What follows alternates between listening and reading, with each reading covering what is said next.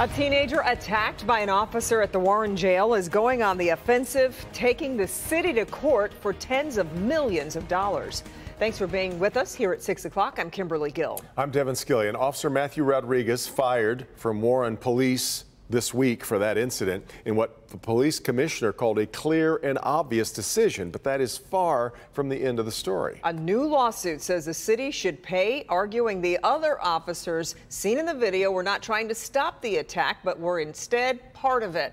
Here to help us sort out the claims is Victor Williams. Victor, good evening. Yeah, good evening, Kimberly and Devin. We all knew that a lawsuit was potentially coming down the pipeline, but we had no idea it would be coming out this quickly. Not only is the city of Warren and the officer who is allegedly responsible for the attack listed as defendants, but the other two officers that were in that room as well. The officer said, "Hurry up and take the picture, you little," and he said, "I ain't no."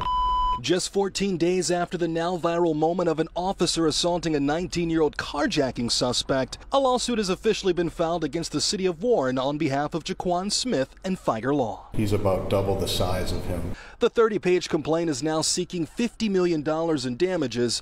Jaquan's aunt Tanisha Banks is just happy he's still here. The first thing that ran across my mind, did he survive? Commissioner Bill Dwyer commenting on how quickly the lawsuit was filed. Why do they have to rush to doing that? I wish I could have got it filed sooner, but we did it as fast as we possibly could.